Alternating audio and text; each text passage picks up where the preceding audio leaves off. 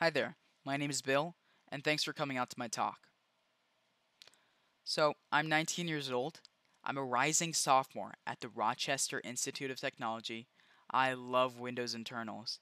I'm mostly self taught with some guidance, and I have a strong game hacking background, which is why I'm so interested in the Windows kernel. So, what is this talk about? Well, in this talk, we'll be going over loading a rootkit, communicating with a rootkit, abusing legitimate network communications in order to communicate with our malware, an example rootkit I made and the design choices behind it, executing commands from kernel, and tricks to cover up the file system trace of your rootkit.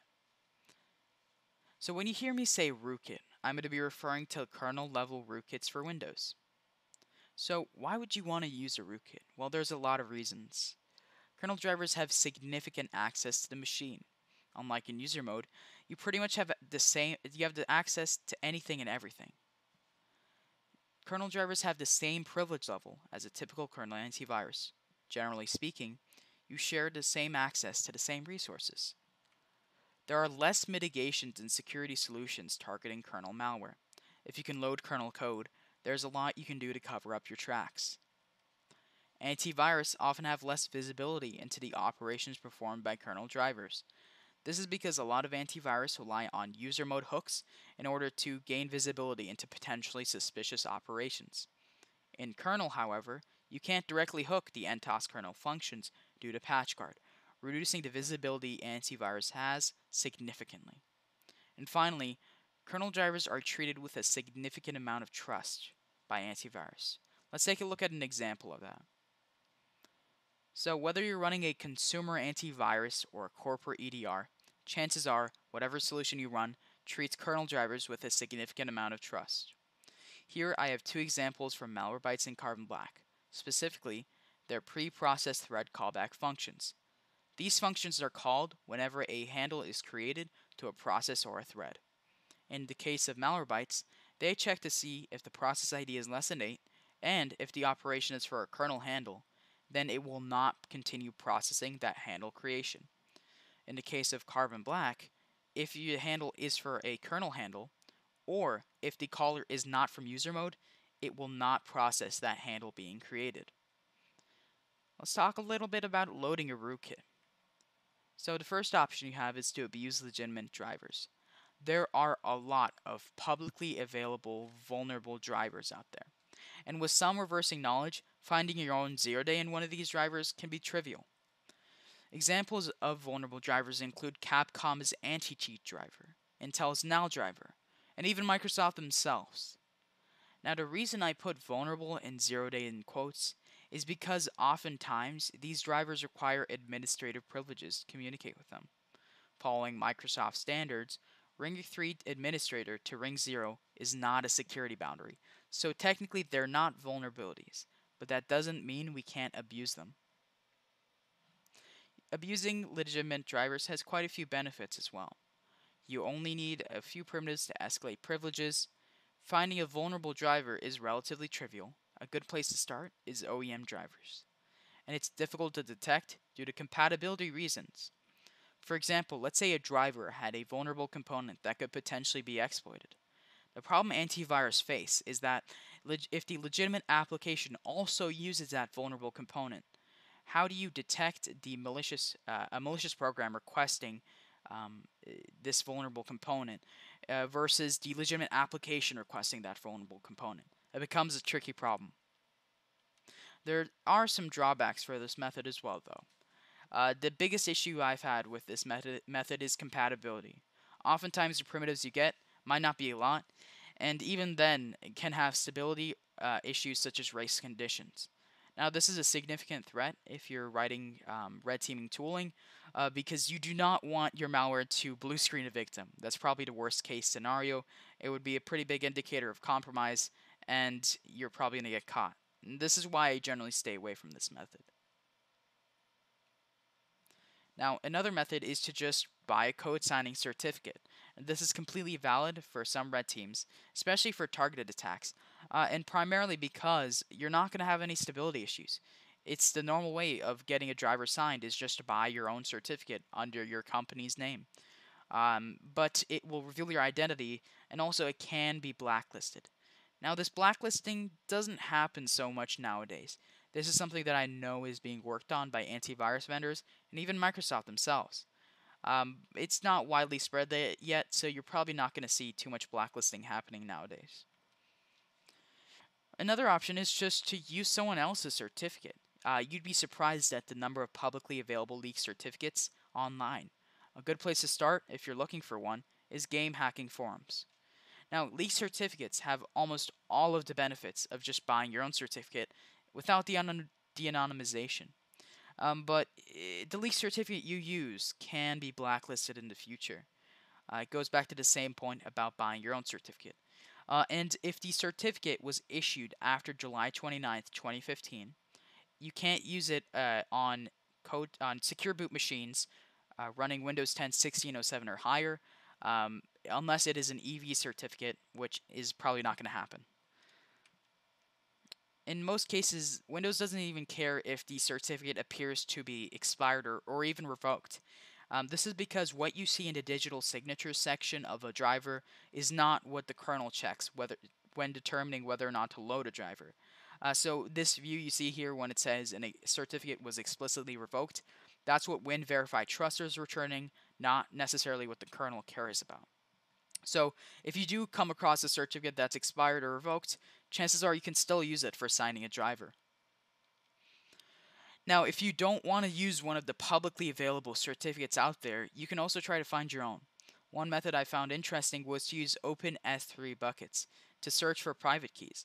I used a site called Grey Hat Warfare, which searches these open S3 buckets, and I was able to find over 6,000 results for the PFX and P12 extensions, which is definitely a place to look at if you're trying to get your own certificate.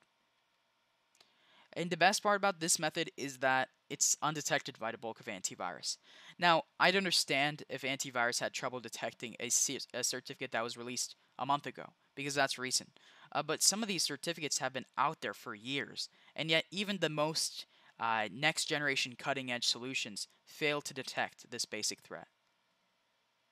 Let's talk about communicating with a rootkit. A tried and true method of communicating with your malware is to just call home to a C2. Now, firewalls can block or flag these requests that go to suspicious IPs or ports, and even for more complex methods, such as DNS exfiltration, there are some solutions being developed, such as advanced network inspection, that can try to catch some of these methods that attempt to blend in with the noise. Some malware takes the route that the C2 connects to the victim directly to control it.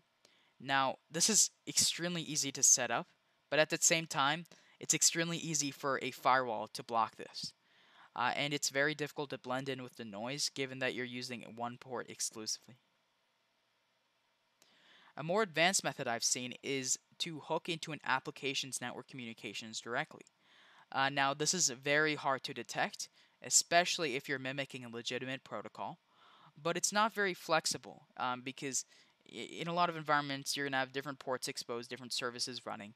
And so if that one port or service isn't exposed, you can't use that line of communication, which isn't very reliable. So what I wanted when choosing a communication method was limited detection vectors, flexibility for a variety of environments, while making the assumptions that some services will be exposed, which is especially true in corporate environments that have active domain services running. But inbound and outbound access may be monitored, so it's going to have to be a method that has a low detection vector opportunity. Now, application-specific hooking was perfect for my needs, except for the flexibility. Is there any way we could change application-specific hooking to where it isn't dependent on any single application? Well, it turns out there might be a way.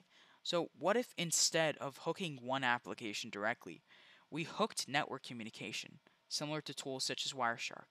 So this means that we would hook every packet that reaches any port on the system, and we're able to inspect it.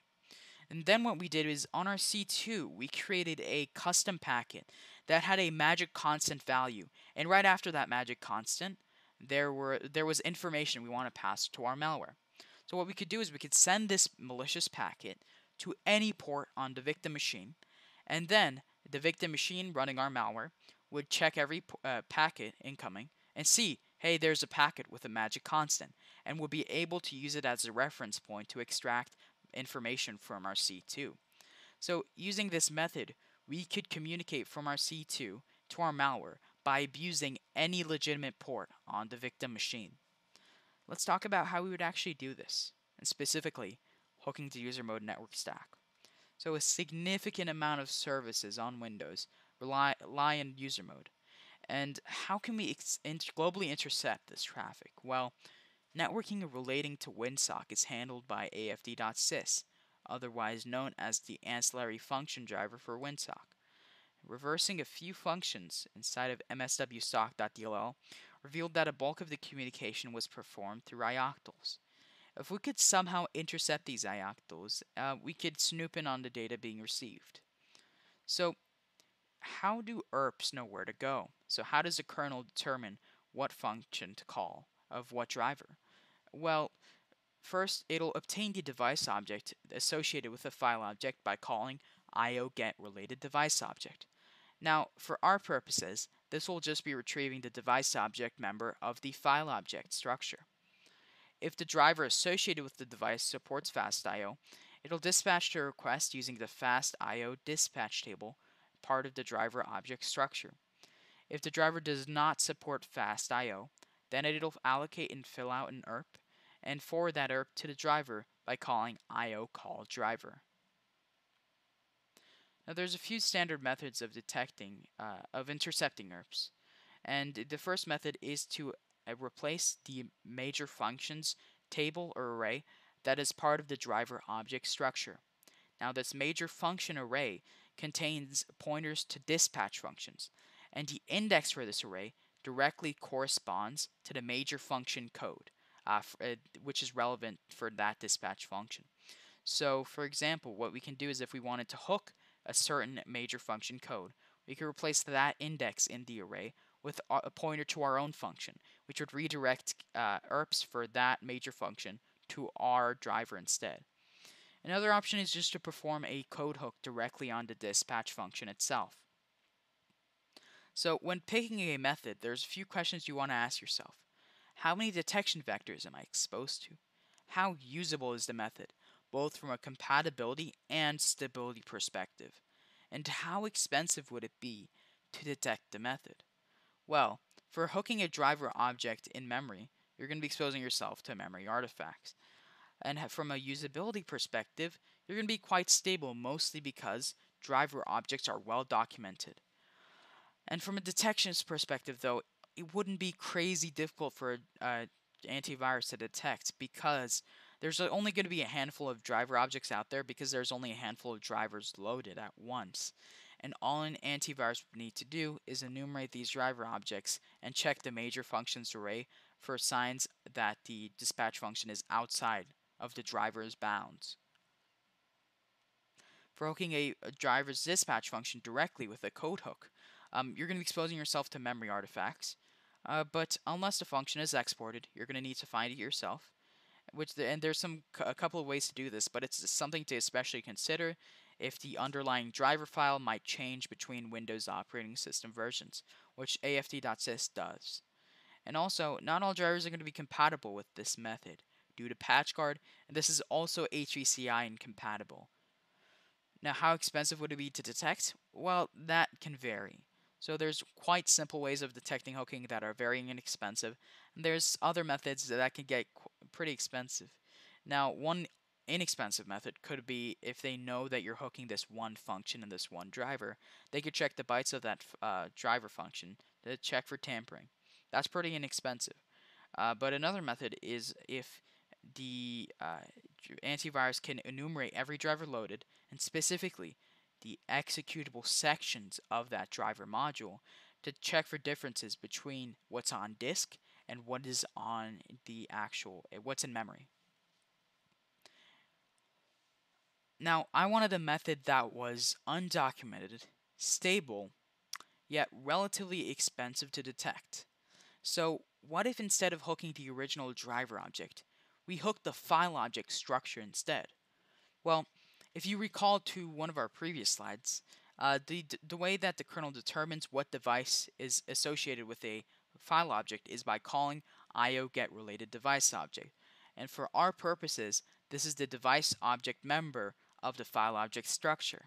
Now, what is stopping us from overriding this device object pointer inside of the file object with our own device? Well, it turns out absolutely nothing. So what we can do is we can create our own driver and device objects, patch our copy of the driver object using a common method such as replacing the major function table, and then we can replace the device object pointer inside of the file object with our own device. So let's talk about how we would do this. Well, first we need to find file objects that are to the device AFD device object. But how can we actually find these objects? Well, the Windows NTOS kernel exposes this great function called zwquery system information, which allows you to query a lot of different information about the system. And one of the classes you can query for is called system handle information, which allows us to enumerate every handle opened on the system, including the process ID that the handle is associated with, and the pointer to the kernel object associated with that handle. Now, if we open the AFD device ourselves, we can easily determine if a file object is for the AFD device by comparing the device object member with the previously opened AFD device.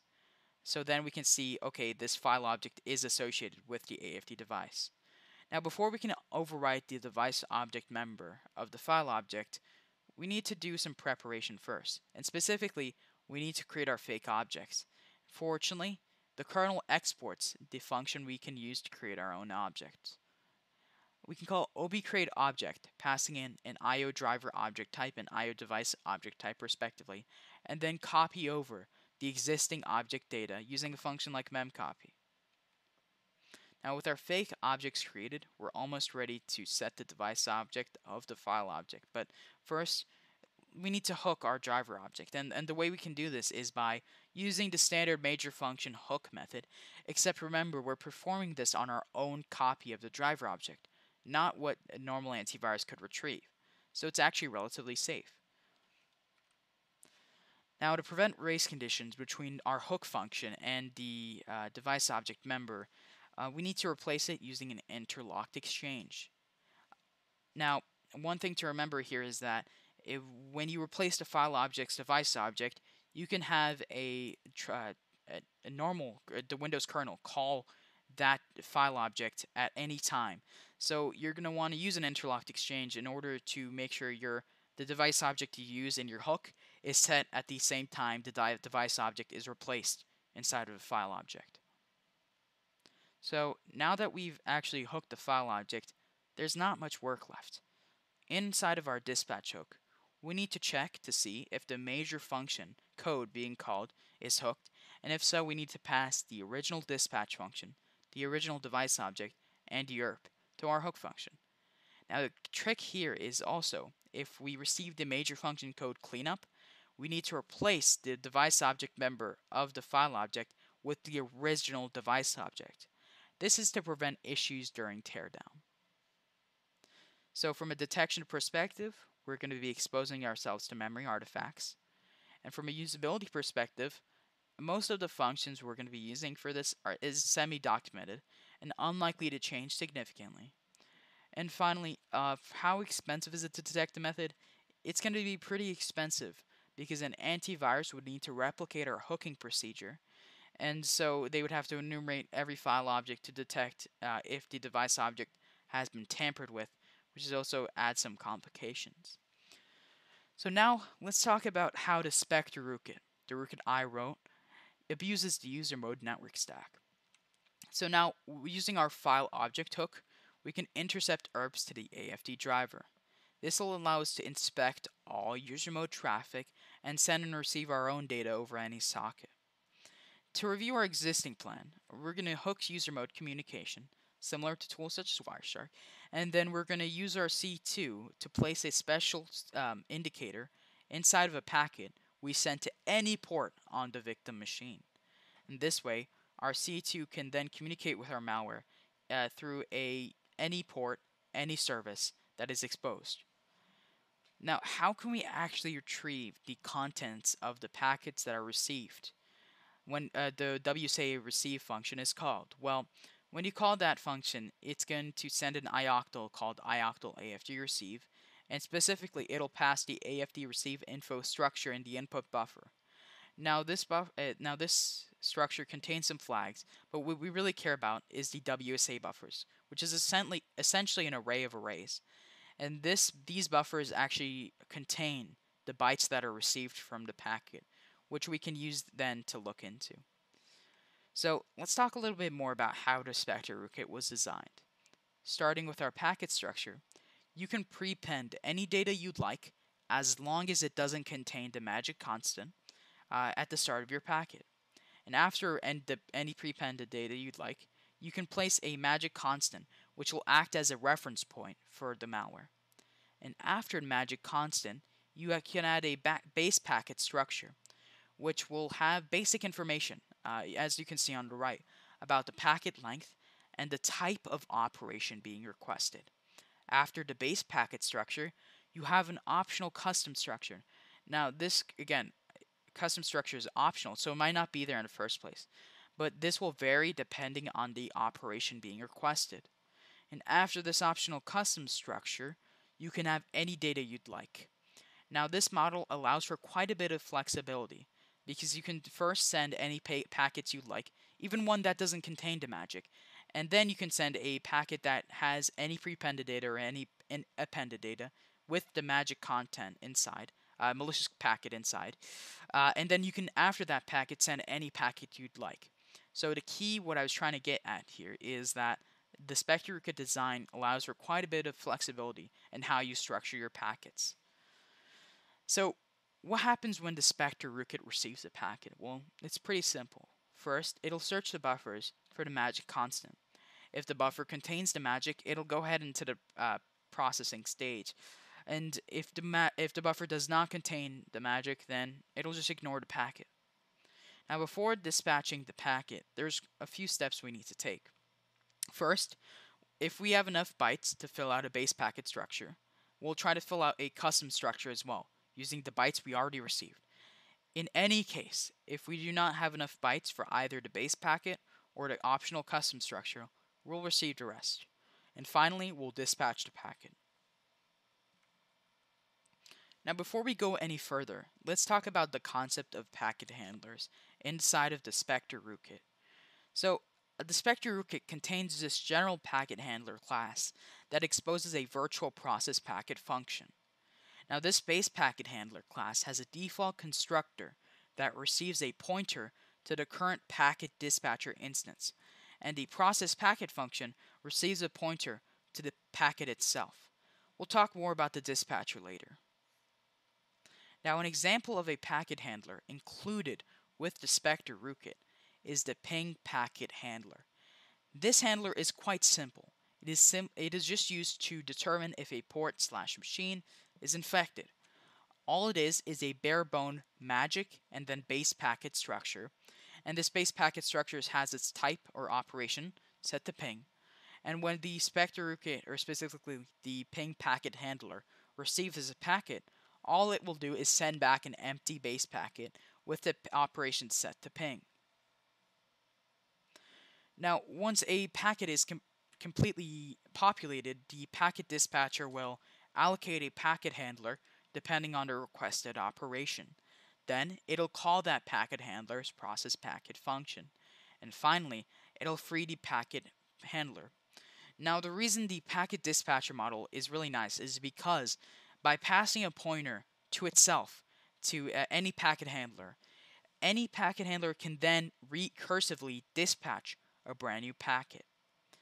Now, before we get into how this dispatching works and recursively dispatching, to give you an example of how the flow of a ping packet goes, is first the Spectre rootkit receives that packet. It'll recognize that there's a magic constant there. It'll then fill out the base packet and the optional custom structure for that packet. Now, since it's a ping packet, there's no optional custom structure, and it'll only make sure to fill out the base packet. Then, during the dispatching phase, it'll allocate the ping packet handler. It'll call the ping packet handler process packet function, and then it'll free it. Now the process packet function, the ping packet handler, will send back just a simple base packet containing the ping operation, which will indicate to the C2 that this port is infected with the Spectre rootkit. So the best way I can explain the recursive nature of the packet dispatcher is through another example called the XOR packet handler. Now the XOR packet handler takes in an optional custom structure called the XOR packet structure. And this XOR packet structure has the XOR key and a XOR content array. Now what happens is that if the C2 wants to request a certain operation, but it doesn't want to send the exact same packet as it did previously, it can take the packet, the base packet structure it wants to send over, and actually put it into the XOR content array. Then it'll generate a random byte key, which it'll use to perform a XOR operation on every byte of the XOR content array. Then it'll send this XOR packet to the Spectre rootkit. When the XOR packet handler receives this packet, it'll use the XOR key in order to deobfuscate the XOR content array. And then it'll take that XOR content and call the dispatch function recursively to dispatch that brand new packet. Essentially, this model of the Spectre rootkit allows you to create infinite layers of encapsulation or layers of obfuscation, allowing you to create variants even if you're requesting the same operation by applying a layer of XOR obfuscation. So next, let's talk about executing commands, a common feature seen in a ton of Windows malware. Now before we get into starting a process from a kernel driver, we need to understand how do you actually do that from user mode in order to see what functions we have to re-implement in the kernel. So in user mode, the first thing we need to do is create an unnamed pipe. We'll use this pipe in order to obtain the output of our process. Then we'll set the startup info structure and specifically the standard out and standard error handles to our named pipe. And we'll set here, we can also set window flags such as hide the window so that the victim doesn't see the process being created. Next, after the startup info structure is populated, we can forward this to create process to actually create the command prompt process. And then we can wait for it to exit using wait for single object. And finally, we can read the output of the command by simply calling read file on the unnamed pipe we created before. Now let's talk about how we would do this from kernel mode. Something important to remember is inside of a kernel driver, you don't have access to many of the same function you have access to in user mode because the kernel32 DLL doesn't exist in kernel mode. Instead, you have to call the NT or ZW variants of functions. And kernel32 DLL inside of user mode also calls these functions, but it acts as a simplified layer. So first we need to actually create our pipe, and the way we can do this is by replicating what the kernel32 DLL does itself. So what create pipe does is first it'll open the named pipe device if it hasn't done it before. Then it'll use this named pipe device and set the root directory object attribute to the handle to the named pipe device. Then it'll call create named pipe file to actually create that pipe. And here it'll only create a read handle to pass in as a handle strictly used for reading from the pipe. It'll then call open file on that read handle in order to open a write handle as well. So now that we've re-implemented the create pipe function in kernel mode, we need to create the actual process. And we'll use the same function zwcreateUserProcess that the kernel base uses itself. Now we're going to need to replicate the entire process that kernel base does itself. And so we'll need to first pass in an attribute list. And the only attribute we need to really pass is the PS attribute image name attribute, which will specify the image file name for the new process. Next, we have to fill out an RTL process parameter structure for the process. In this structure, we need to set our window flags and the output handles to our pipes, similar to what we did with the user mode startup info structure. But we also need to specify the current directory, the command line arguments, the process image path, and the default desktop name. From there, all it takes is a call to ZW create user process in order to start the command prompt process. Once the process has exited, we can easily read the output of the command by calling ZW read file on the read handle we obtained for the pipe. Now let's talk about what you can do to hide your rootkit. So introduction to mini filters. So mini filters driver allow you to attach to volumes and intercept certain file operations. This is performed by registering your mini filter with the filter manager driver. So this reference from Microsoft documentation shows an example of user requesting file I/O. First, the I/O manager forwards the request to the file system. While this request is being forwarded, the filter manager driver intercepts this request and calls the registered mini filters that I've registered with it in order to, example, modify the request being performed before being sent to the file system itself. So mini filters essentially allow you to edit file operations before they actually happen. And mini filters can be used to mask the presence of our rootkit on the file system. For example, a mini filter can redirect all access to a certain file to another file. We can use this to redirect access to our rootkit file to another legitimate driver file. Now, again, going back to picking a method, there's a few questions you want to ask yourself. How many detection vectors am I exposed to? How usable is the method from both a stability and compatibility perspective? And how expensive would it be to detect the method? Well, the easiest way to abuse the functionality of a mini filter is to follow the documented procedure and just become a mini filter yourself. So here are the requirements for the function FLT register filter. You're going to need to create a instances registry key under your service key. And under that instances key, you need to create a instance name key, which can be whatever name you'd like. This is going to be the name for your filter instance. Then, under the instances key, you need to add a default instance value, which is a string and is set to the instance name you created in step 2. Then, under your instance name key, you need to add the altitude and flags values, and the altitude is pretty much what what the ordering is that mini filters get called. The higher your altitude is, the first in line you are for your mini filter get called.